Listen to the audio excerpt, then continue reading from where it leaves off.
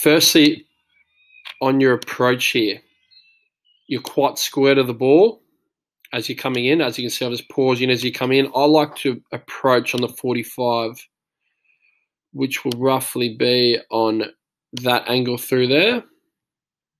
You are approaching very square to the ball, which in different situations in a game will happen.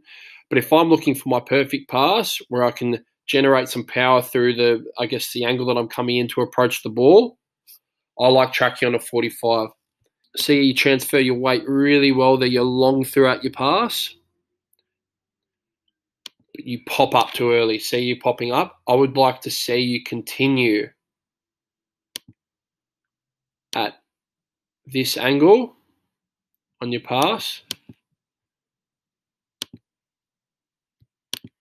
for longer. So I want to see you go this way.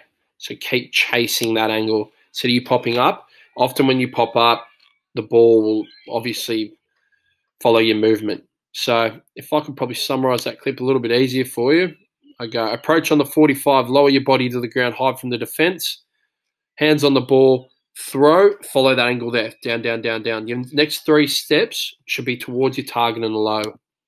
Approach on a 45 with my hips lower to the ground, hiding from the defense, transfer my weight, and I get long through my pass in this movement. 1, 2, 3, bang.